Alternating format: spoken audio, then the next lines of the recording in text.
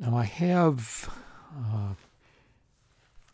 many schemes here to run this worker. Okay, here's two of them. Because they are copied into different products and they need to be there in order to run properly. So in this scheme here is called worker : bookmaster. That means it's the worker inside the bookmaster package. Editing that scheme, the executable, now all it tells me is sheepsys worker.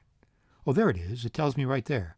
This is where I set it. Notice in the tooltip there, it says it's in the one that's in the bookmaster.app package. That's the one that should be running.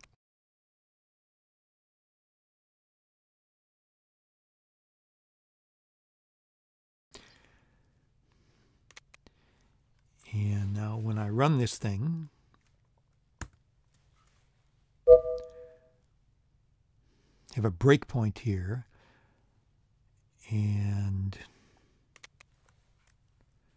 well, you can see I've done this before, but let's do it again. It's not running the correct one. It's running the one that is inside the syncmark.app package.